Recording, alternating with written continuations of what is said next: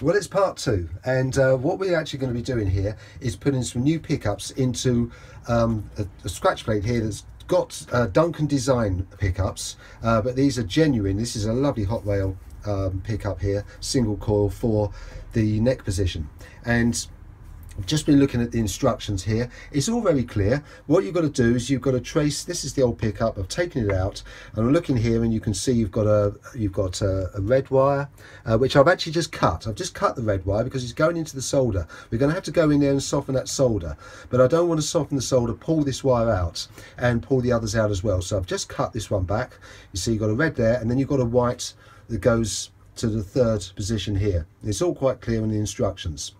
Then the new pickup, you have the red and the whites. You just join those together and bear them off. You don't use them, and you're left with a green and a clear one, which you put together, and then the black one. Now the clear and the green goes to the volume pots, and then the black one will go to this third position here on your toggle switch.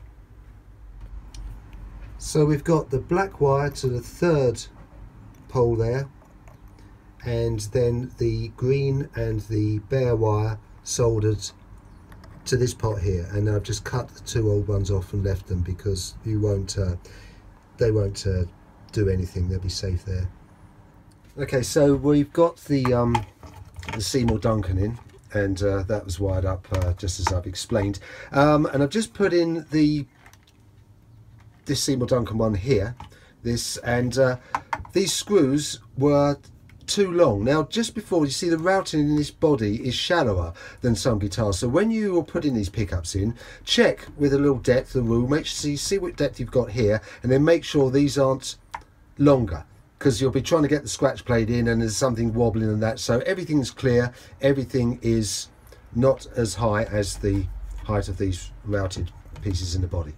Right, now we're just putting in the push-pull switch here. This is going to change this from single to humbucking, and I've chosen a point here that's going to sit nice and clear at the back there, and here's the little switch.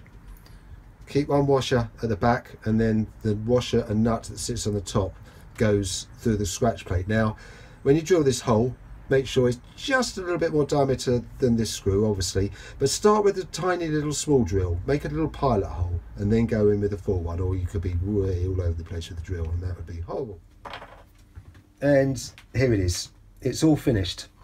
We've got the little switch has been put in here. Now the red and white wire come from the humbucker here. Okay, you join that there, you bridge this one here to the volume, you join so it's the green and the bare ones to a volume on each pickup, and then finally the black one here was over to this first position.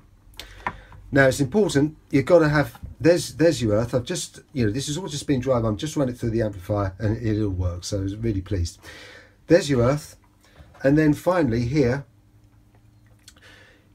you've got your input jack.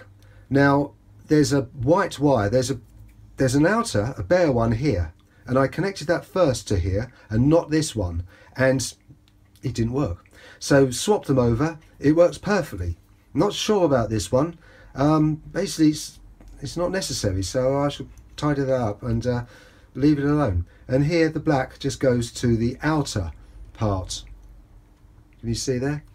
Again, I've just dried them because we just wanted to make sure everything was working before we put it all together, which we can now confidently do.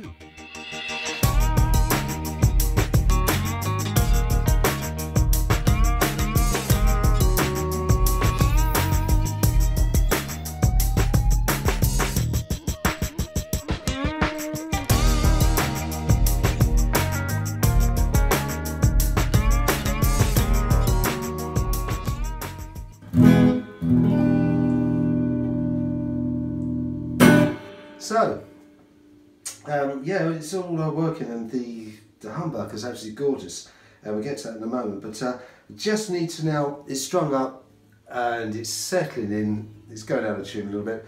Just want to look at these pickups. Now, you don't want to set up pickups too close to the strings because the magnetic pull will actually slow the oscillation, and you'll lose sustain. So, but you know, these can come up a little bit. So basically, just let's keep the volume the same and then screw up to there. You normally find that you can get away. See, that's actually louder. You can hear that. Now the bass with that sustain. You hear that? And you get to an optimum point. It's too much. Just back it off there. And you get a nice balance.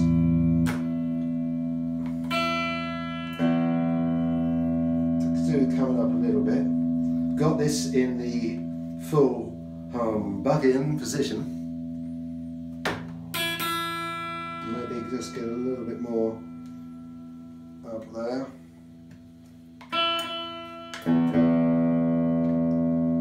Just bring that up a little bit. You want to get the most out of this pickup. Because this one sounds really good when you give it some punch.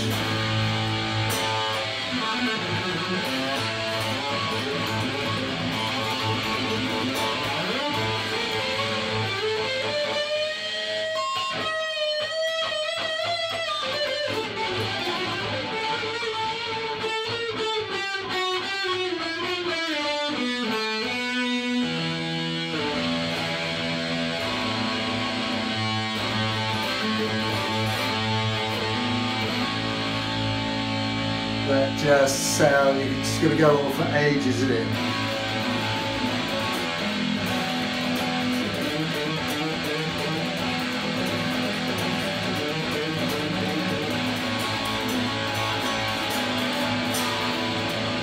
Anyway, yeah, I'm going to carry on and say that I think that's a wrap. Thank you for watching, I hope it's helped.